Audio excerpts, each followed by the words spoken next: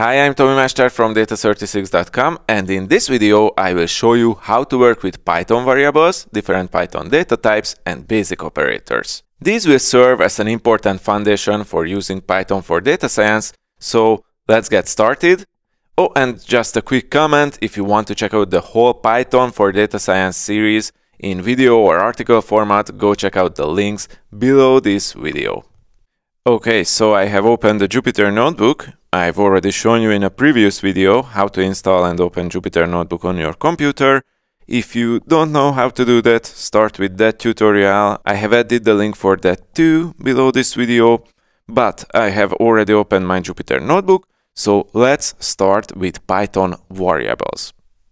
In Python, we like to assign values to variables. Why? Because it makes our code better, more flexible, reusable, and understandable. At the same time, one of the trickiest things in coding is exactly this assignment concept. When we refer to something that refers to something that refers to something, well, understanding that needs some brain capacity. But don't you worry, you will get used to it and you will love it. Let's say we have a dog, Freddy, and we would like to store some of his attributes, name, age, is it vaccinated, the year of born, and so on. So we would like to store this about Freddy the dog in Python variables. For that, we will type these into a Jupyter Notebook cell. First thing first, dog underscore name is Freddy, between apostrophes, then age is 9, is underscore vaccinated, is true, height 1.1, and birth year is 2001. I've done the whole thing in one cell. We could have done this in separate cells if we wanted to, but for now let's hit Shift plus Enter. And from now on, if we type these variables, the assigned values will be returned. For instance, for dog name, it returns Freddy. Oops, I mistyped this. Freddy. I rerun this cell.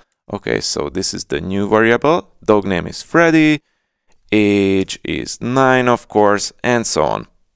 We assigned different values to these variables, and we can refer to them from this point on. And just like in SQL, in Python, we have different data types. For instance, the dog name variable holds a string. Oh boy, it's mistyped again. Let's rerun this. Okay, so the dog name variable holds a string, and in Python, a string is a sequence of Unicode characters, for instance, numbers, letters, punctuation, and so on. So it can have numbers or exclamation marks or almost anything. For instance, R2D2 would be a valid string as well. This is a string. And in Python, it's super easy to identify a string as it's usually between quotation marks or apostrophes. I will change this back to Freddy. Shift Enter, and the dog name is Freddy. Now, the age and the birth year variables store integers. This is an integer, birth year, this is an integer as well. And integer is a numeric Python data type. Another numeric data type is float. In our example, it's height, which is 1.1, and the is vaccinated variable, which is true, is a so-called Boolean value. Booleans can be only true or false. So again, dog name Freddy is a string, age 9 is integer, is vaccinated is true, which is a Boolean, height is 1.1, which is a float, and birth year is 2001, which is an other integer. And there are many more data types, but as a start, knowing these 4 will be good enough and the rest will come along the way.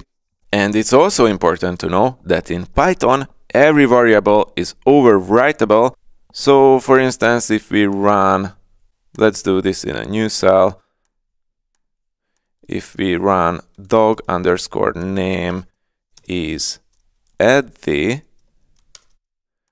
this will overwrite our variable. So now our dog name is Eddie. Now, of course, this variable can be overwritten again with the original cell. So if I run this again, the first cell, then dog name will be Freddy again. And it's important to see that the assigned value, so this time Freddy, is not in the order of the cells. So it's not Eddie this time, but in the order of how I run the cells. And as you can see, this cell was run as the 15th cell, and this cell was run as the 17th. So this value has been overwritten here, and thus the dog name is Freddy. If I rerun this cell, now this is the 17th, this is the 20th, and if I run it now, it's Eddie again. Point is, you can overwrite Python variables. Let's talk about Python operators, and for that I will scroll down and add a few new cells. Great, and I will define two new variables, a and b. A is 3, b is 4. So again, a and b are two variables, this time they are two integers. So what can we do with a and b? Well, first of all, a bunch of basic arithmetic operations. It's nothing special. You could have found out this by common sense, but just in case, let me do this for you. You can do a plus b, which is 7. You can do a minus b, which of course is minus 1. A multiply b, a divided by b. And here are two special ones. B percentage a means that we divide b by a, and Python will return the remainder.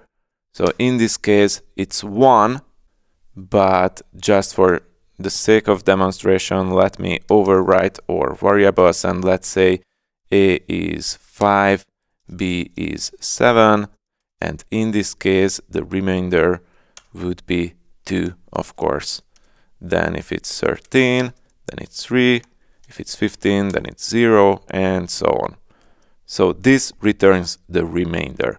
And the other one, the other special or more special arithmetic operation is a asterisk asterisk b, which means that we raise a to the power of b. In this case, it will be a very big number. Maybe it was way too big.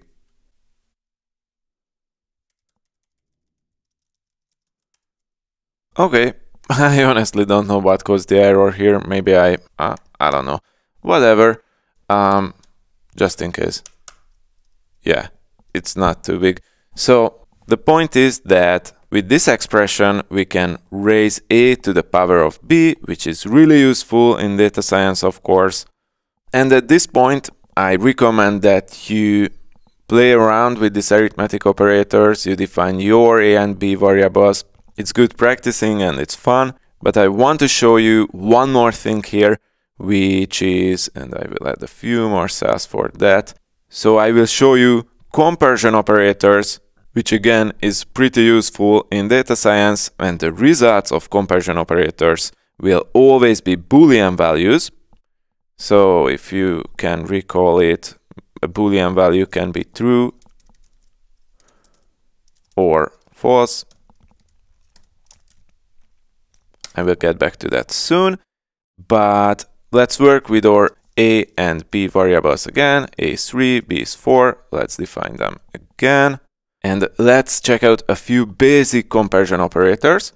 For instance, let's ask Python whether a is greater than b, and the answer is false because a is 3, b is 4, so a is actually less than b. So as you can see, if you type this, a is greater than b, it's basically a question that Python will answer, and in this case the answer is false. Of course, if we type the opposite, b is greater than a, it's a question whether it's true or false, and Python will answer it's true. One of the most common comparison operator in Python is this, a equals b, which asks Python whether a equals b, and the answer is of course false. And it's really important to see the difference between these two expressions. So one equals sign means that we will assign a value to a variable. Two equals sign will mean that we ask Python whether two values are equal. For instance, a typical beginner mistake is that they do something like this when they want to compare a to b, but this in fact assigns a to b. So in this case, a will be 4, b will be 4, while we wanted to compare whether a, which is 3, to b, which is 4, are equal to each other or not. Anyways, you get the point. I will remove this, and these are the basic comparison operators. Let's reassign a3, b4, and so this will be false, of course. And one last thing that I want to show you is the concept of logical operators, because we can do that, and I will show you this with two new variables, c, which is true, and d, which is false. So these are Boolean values, right? It can be either true or false. And this can be tricky for first, but this will be super important, especially when we will work with if statements and different other more complex concepts. Point is, we can do something like this, C and D. So the logic is this. If you use the AND logical operator, you will get a Boolean value, and the result of this Boolean value is true only if both C and D are true. I can actually show this to you. So in this case, this would be true. But since one of these was false, it will be false. If C is false and D is false, this will be false. So the AND logical operator basically asks Python, in this case, of course, whether C or D are both true. Of course, we have C or D as well, which asks Python whether either C or D is true. So this will be true if either C or D or both of them are true. So this is true, but if C was false, then of course this would be false. If both would be true, then of course this would be true. But in this case, it's true. And the third logical operator that you will use a lot is not C, which is pretty easy. So this will be the opposite of C, which is false. And here's a quick table that will help you to understand the difference between AND and OR. And I know some of you will find this easy, some of you will find this hard, and maybe this is less exciting. But again, this will be the foundation of many things in the future: for loops, if statements, even more complex functions, and eventually data science concepts as well. So I really recommend that you start to type this into your Jupyter notebook, you start to run your commands and start to combine things that you have seen in this video. And as you change things and combine things, it's gonna be much more fun. Speaking of which, if you want to test yourself and spice things up with some exercises, check out the article version of this video, where I have added 2 exercises that can help you to test yourself. And this was it for today. In the next video of this Python for Data Science series, I will introduce the most important data structures in Python. But with that being said, this is the end of this video. If you liked it, please leave a like or a comment. And if you want to learn more about data science and how to become a data scientist, take my 50-minute video course, How to Become a Data Scientist. It's free and linked in the description. Also check out my 6-week online course, the Junior Data Scientist First Month video course, which is a super practical, hands-on and fun way to learn data science. And more particularly, what data science looks like in real life. It's a 6-week simulation of being a junior data scientist at a true-to-life startup. So the course is called the Junior Data Scientist First Month, and I linked that in the description as well.